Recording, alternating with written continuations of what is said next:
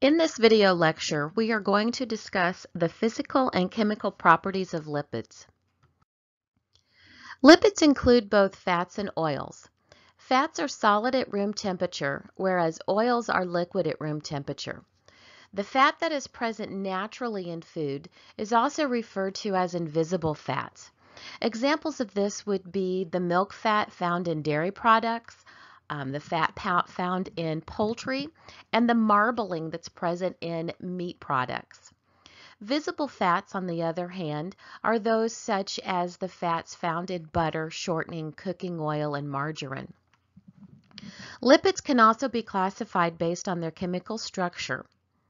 4 different classifications chemically include sterols, so think cholesterol, phospholipids, your glycerides, such as your mono, di, and triglycerides, and the individual fatty acids. The majority of food fats are in the form of triglycerides. From the visual of the chemical structure of triglycerides, you can see that a triglyceride has a water-soluble glycerol backbone with 3 fatty acids attached. A monoglyceride would just have the 1 fatty acid attached, and a diglyceride would have 2 fatty acids attached. Now let's take a closer look at the fatty acids. Fatty acids can either be saturated or unsaturated. So a saturated fat is one that is completely saturated with hydrogens, meaning that every carbon, or C, has as many hydrogens, or H, attached as possible. This also means that there are no carbon-to-carbon double bonds present. Saturated fats are most often solid at room temperature. Examples of saturated fat include butter, meats, and margarine. Unsaturated fats, however, are those that are not completely saturated with hydrogens. Unsaturated fatty acids tend to be liquid at room temperature, so these would include your oils. This is due to the carbon-to-carbon double bonds that are present in the unsaturated fatty acids. The number of carbon-to-carbon double bonds further classify the fatty acid as either monounsaturated or polyunsaturated. Can you tell me the difference between a mono and polyunsaturated fatty acid? Fats also provide the body with essential fatty acids, and these essential fatty acids can only be consumed from the diet. These include the linoleic, which is also called the omega-6 polyunsaturated fatty acid, and the linolenic fatty acid, which is also referred to as the omega-3 polyunsaturated fatty acid. These 2 essential fatty acids are the bottom 2 pictured here on the slide.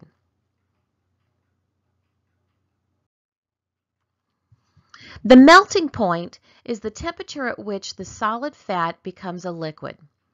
Fats that have a high melting point are those that are solid at room temperature. Oils have a lower melting point and are liquid at room temperature.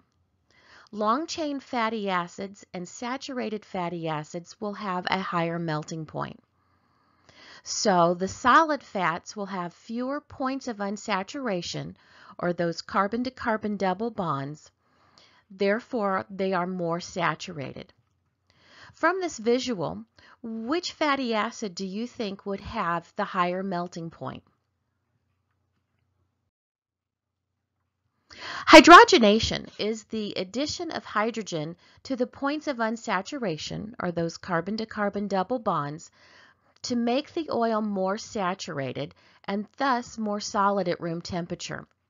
Hydrogenation alters the melting points of the fatty acids by increasing their saturation with hydrogen. Hydrogenation also increases the plasticity, or the moldability, of the fat and the amount of trans fatty acids. Fully hydrogenated oils do not contain double bonds, so no trans fats can be formed. However, fully hydrogenated fat is too hard, not plastic. Hydrogenation is the process by which shortening and margarine are made. And you can see here at the bottom of your slide, the label, it clearly reads partially hydrogenated soybean oil. Rancidity is the chemical spoilage of fatty acids that occurs from the exposure to undesirable environmental factors such as high heat, oxygen, and water. Oxidative rancidity happens when a fat is exposed to an excessively high level of heat or when it spends too much time in an environment that contains oxygen. Most often, the unsaturated fatty acids of the triglyceride are the most susceptible to oxidative rancidity. Hydrolytic rancidity is the breakdown of the fat that is related to the exposure of the fat to water. When triglycerides are hydrolyzed, they break apart into their glycerol backbone and the free fatty acids. The release of the free fatty acids can produce the undesirable odors and flavors if these fatty acids are short-chain fatty acids.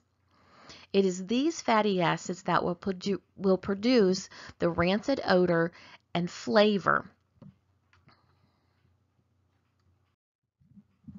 So how do we prevent rancidity or the spoilage of fats? Some fats, such as butter and margarine, are stored in the refrigerator. Lipids need to be stored without light, moisture, and air, as those are the most likely culprits of rancidity. Antioxidants may also be used to prevent rancidity, as they prevent oxidation, which can lead to the oxidative rancidity. Citric acid, vitamin C, vitamin E, and beta-carotene are all natural antioxidants, where there are also 4 synthetic antioxidants approved by the FDA as a food additive. If you look here at the label for the Crisco shortening, what are the 2 antioxidants used? Thank you for listening, and I hope you learned a thing or two.